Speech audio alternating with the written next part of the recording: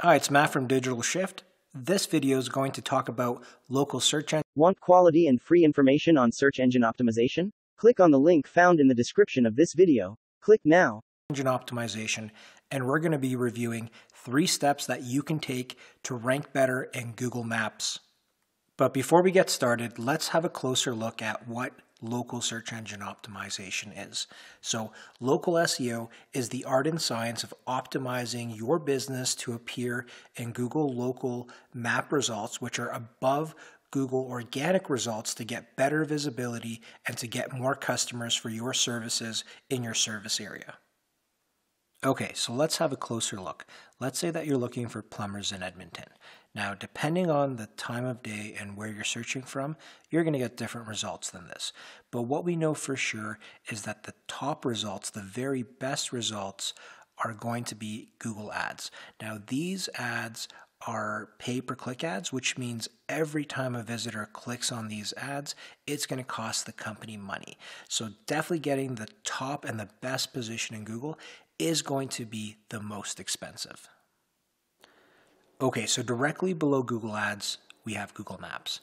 Now, Google Maps is where all of the local SEO efforts pay off. You want to be in position 1, 2, or 3. Anything lower than that, you're not going to be displayed on the first page of Google. Now, the best part is that these Google local positions actually show up above organic listings, so they give you improved visibility. So what we'll see here is that we have Mr. Rooter Plumbing of Edmonton. We just started working with them in May of 2018, and we're continuously working with them to improve their position for various keywords that are being searched within Edmonton. Underneath the Google Maps section, we'll find the organic listings. So the organic position is going to be the third section of Google. You're going to have the ads at the very top, then followed by Google Maps, which we just looked at, and then finally the organic listings. In this particular case, Mr. Rooter Plumbing of Edmonton is showing up in position number 4. However, it is also showing up on Google Maps, so you're getting increased visibility and increased brand awareness. So how does local SEO work?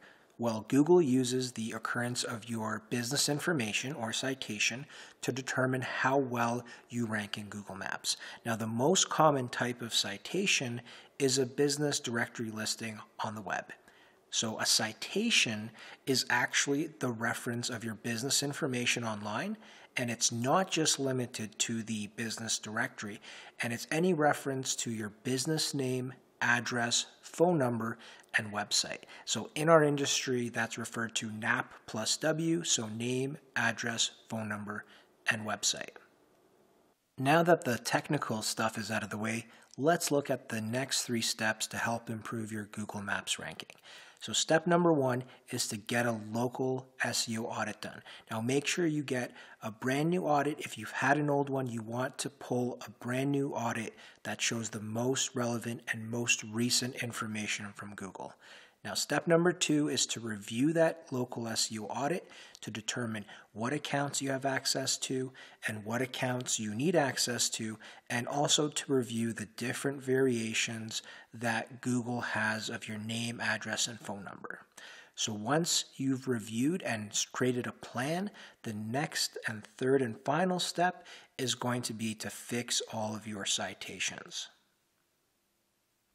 Step 1 is the easiest step in the process. You just need to provide your business name, address, phone number, and website address, and that information will then be used as part of the audit. If you have information on any old addresses or any old phone numbers, that will also be helpful to help find old, outdated listings and or duplicates. So step 1 is very easy. You can get a local SEO audit done by us. We'd love to help you with that, and all we need is your business name, address, and phone number. So after you get your report, it's time to review it.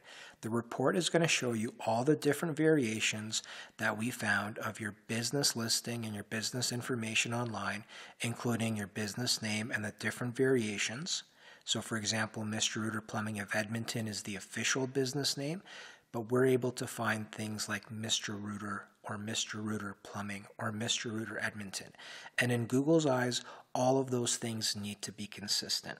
So our reports will also include information of all the correct citations and information and links of all the incorrect citations. So if you wanted to, you can actually go through the report and fix it all by yourself, or if you're too busy or don't have the skill to do it, we will be happy to take that off your hands and do that for you.